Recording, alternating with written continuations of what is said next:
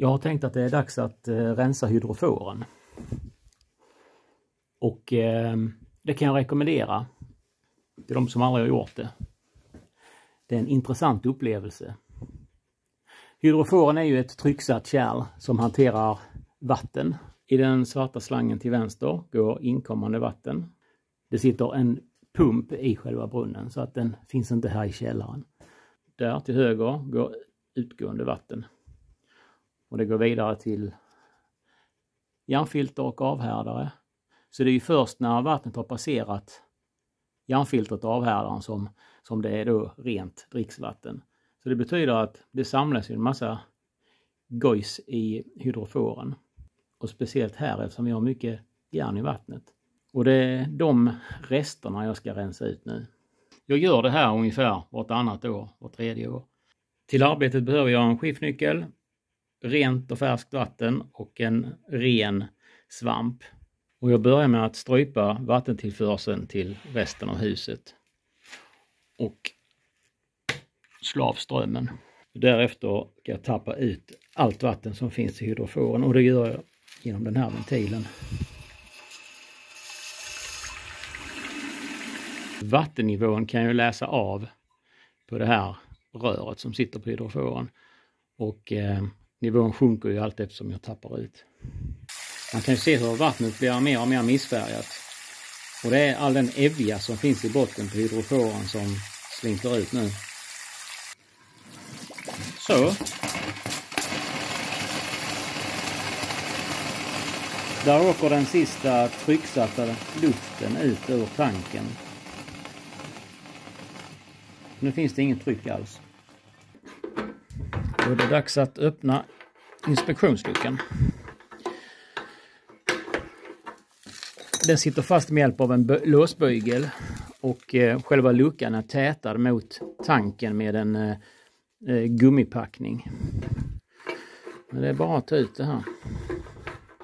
Så ska ni få se på mums.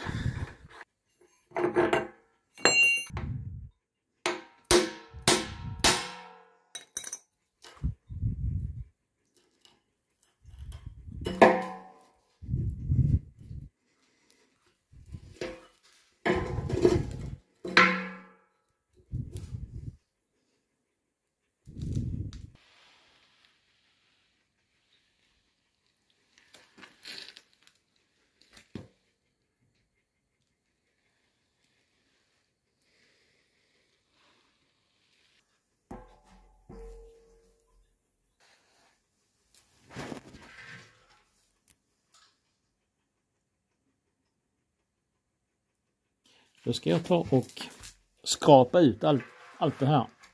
Och som sagt, det är ju viktigt att man använder rena grejer nu för jag vill ju inte ha en gammal äcklig svamp till detta. Eftersom det här kommer ju vara färskvattnet, det vi ska dricka och tvätta kläder i. Så använd absolut inga rengöringsmedel, bara precis skrapa ut. Jag drar även med svampen på insidan av kärlet en bit upp så jag får växa så mycket som möjligt.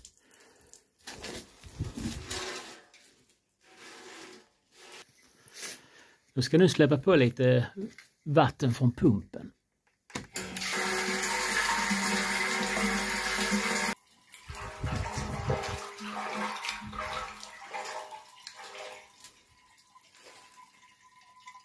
Så får det helt enkelt stå och rinna ur här nu. Och på så sätt så har jag då sköljt ur lite av det värsta. Jag ska göra om den här övningen en gång till. Vattnet jag tog med det har jag för att skölja av mig efterhand. Och jag ska ha det till att rengöra packningen och inspektionsluckan.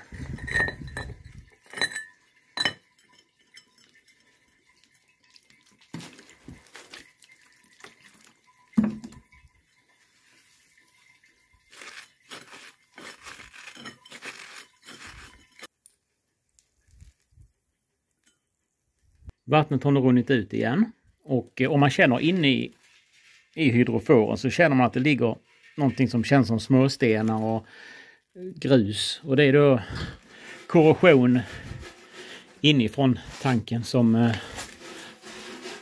samlas på botten. Och det kan man då plocka upp för hand om det är stora flak. I annat fall så kan man röra runt lite så man får bort så mycket som möjligt. Och sen släpper jag på lite vatten till.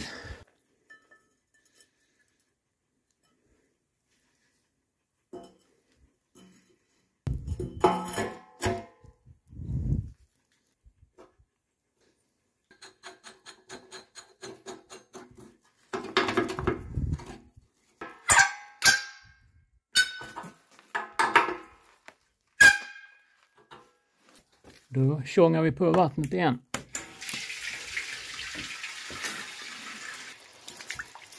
Jag har ventilen öppen så att jag får ut lite extra smuts. Jag kan stänga den nu. Och där kan vi se hur vattennivån stiger. Och den här vattennivån är ju lite väl hög. Och det betyder att vi har en luftkudde som har skapats inne i hydroforen nu när vi har återfyllt vattnet. Och det är ju då en luftkudde som utgör tryck på den här stora mängden vatten som finns i hydroforen. Men nu ska vi justera detta genom att fylla på extra luft. Och på så sätt så ökar vi trycket. För nöjer jag mig med detta nu, den här lilla luftkudden, då kommer ju pumpen att gå konstant så fort man sätter på kranen uppe i huset. Så därför ska jag fylla på luft och det gör man där. Och för att fylla på luft så måste jag ha en kompressor. Den har jag här och den ska jag ta med mig ner nu. Jag har tappat ut vattnet ur hydroforen så att det befinner sig på denna nivån ungefär en bit under luftningsnippeln. På så sätt så kommer inte vattnet då vilja tryckas tillbaka och spruta ut ur den här när jag fyller på luft.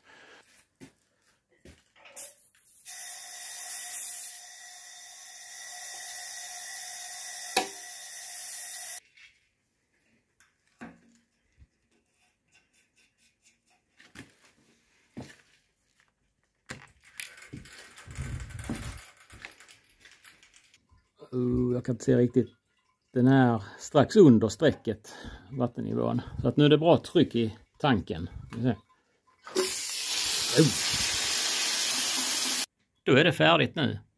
Det återstår bara att släppa på vattnet. Så. Och tänka på att inte sätta igång en tvättmaskin med vit tvätt.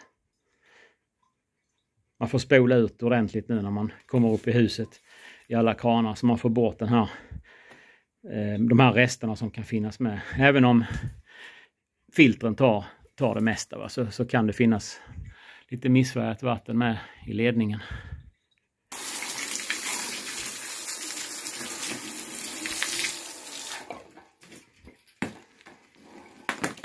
Lätt som en plätt. Lycka till!